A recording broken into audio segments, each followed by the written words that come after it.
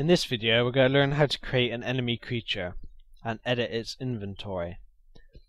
So I'll click on File, New, Creature. And I'll type in something here.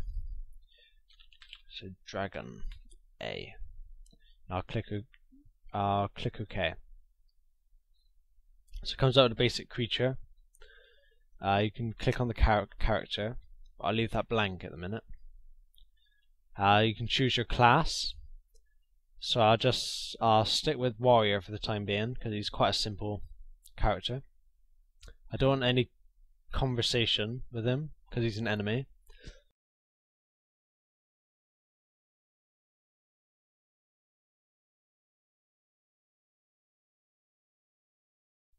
Gender male, you can change it to female obviously.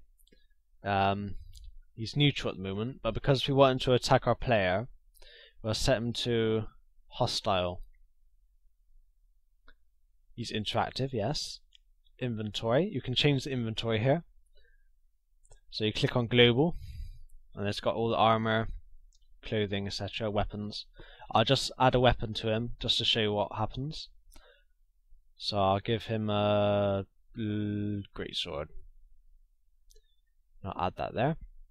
There's two tick boxes here. One is droppable, so if you want the sword to be droppable, tick that. And one is stealable, so if you want it to be stealable, tick that as well. But we'll just leave that blank for now and click OK.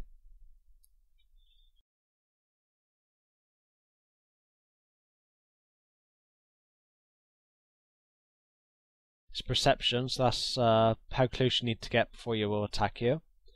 So there's a long range, etc. Monster player. We'll leave on medium at the moment. He's not a plot giver, so let's leave that to false. Race, obviously you can change race, but we'll leave him as human for the time being. We'll go down. We'll leave the skills, etc. for now.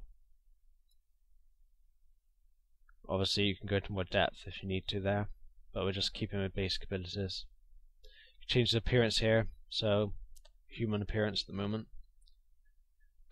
Beard, eye color, etc., but we'll leave that just normal. You can edit that to your heart's content.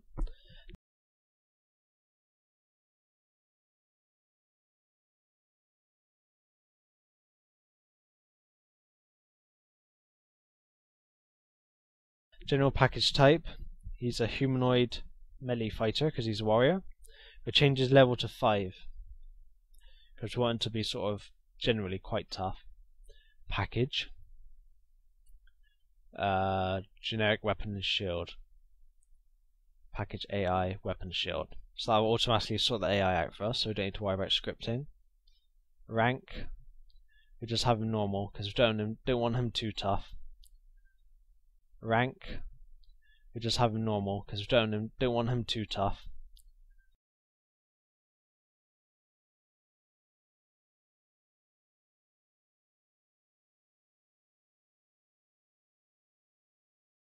He's done. So I click on File, Save As. Just type in Gobbledygook Creature 2 actually, I'll type in Creature 2. And I'll save him to that folder, so he should appear here. And I'll click OK. There he is, Creature 2. So I click off this up there, go back to my room. Now I'll click, I'll go up to New Room actually. Right click, insert, oops. Right click, insert, New Test Creature Object. I'll find him in the list there, so he's Creature 2. I'll click OK, and he's spawned into the level. So once the level is exported, and your player character reaches there and he gets within a certain range, the creature should attack. So we've just covered in this video how to create an enemy creature and edit his inventory and his level, etc. Please subscribe, there's some more videos on the way, and many thanks to those that already have. Please leave any comments and feedback below the video. I do enjoy reading it. And if you have any questions, feel free to message me on my account or just leave a comment. And good luck with the toolset.